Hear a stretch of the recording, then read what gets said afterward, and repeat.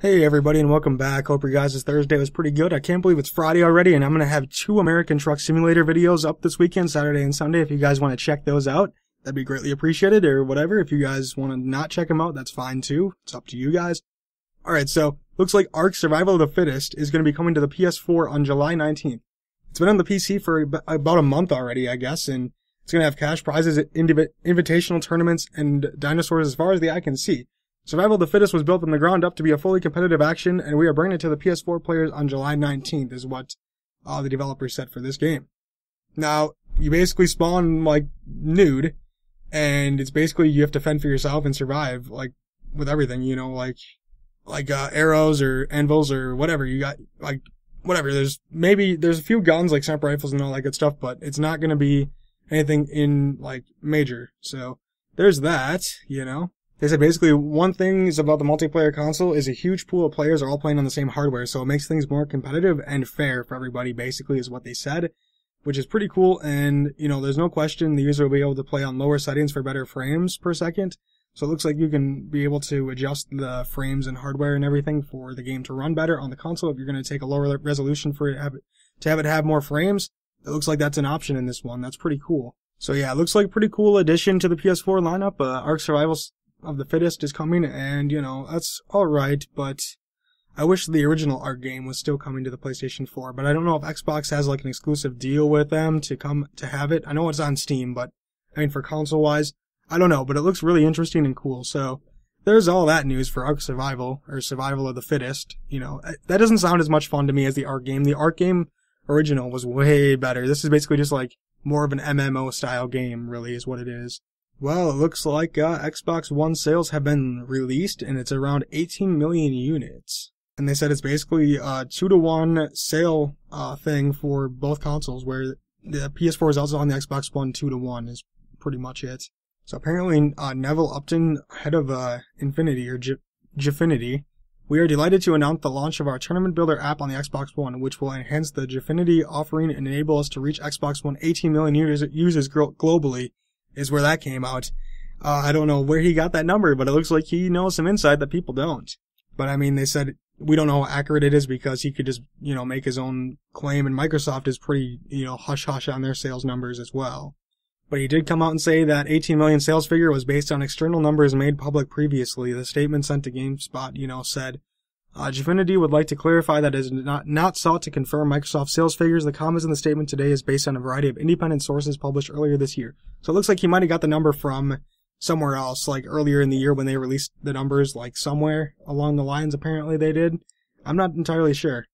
But yeah, it looks like the Xbox One potentially has only sold 18 million, which honestly isn't that good, but I mean, it's still a pretty big number, but it's still not the best. Alright, so this last piece of news here that I'm talking about is about No Man's Sky, and if you guys haven't heard of this game, you must be living under a rock. But this game looks insanely awesome. I cannot wait for it to release on the PlayStation 4. Still not sure if you need PlayStation Plus or not for the game, but regardless, IGN is covering this game all this month, and if you guys want to check it out, go to IGN's YouTube channel or something. I'll post the link maybe in the description if I can remember. They go through No Man's Sky and everything like that, and they did 5 of the beautiful planets, and they did, like, one was like a really hot planet where it was like whatever. One was like toxic rain or toxic acid coming down, and there's all different things that you can do on these planets as well. Really freezing cold planet.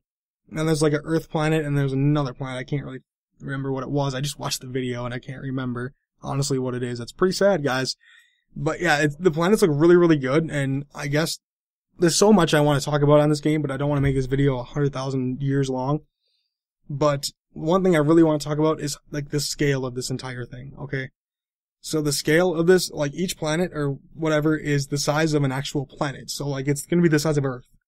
So how do they expect people to discover all these planets? They don't expect you to, but I mean, realistically, like, are you gonna land on a planet, find a couple things, alright, I gotta leave and go to the next planet? Probably not. I'll probably end up staying on that same planet for a while, figuring out, you know, what I like, what I don't like. All that things come into play with this game.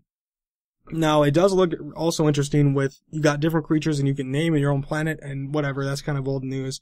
But another thing that I thought was really cool in one of the videos was how he shot into the ground, because it was a freezing cold planet. I think it was like a negative 163 degrees Celsius, and he shot into the ground and there was a cave. Like, you could go in a cave and it was like, 26 degrees Celsius, which is, warm temperature.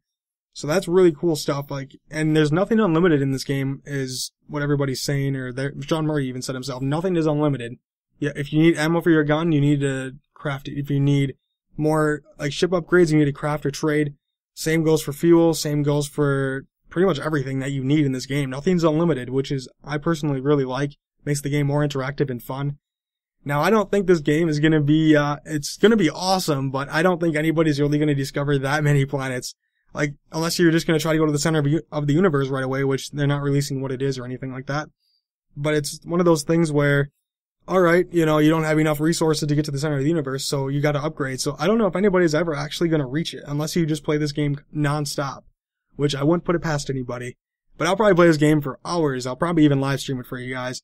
Alright, well, that's pretty much all I want to talk about in this video. Make sure to like, comment, rate, and subscribe, and follow me on Twitch, Twitter, and Facebook. I will talk to you guys on tomorrow's American Truck Simulator stream. So, alright, see you guys again on Monday for some more gaming news.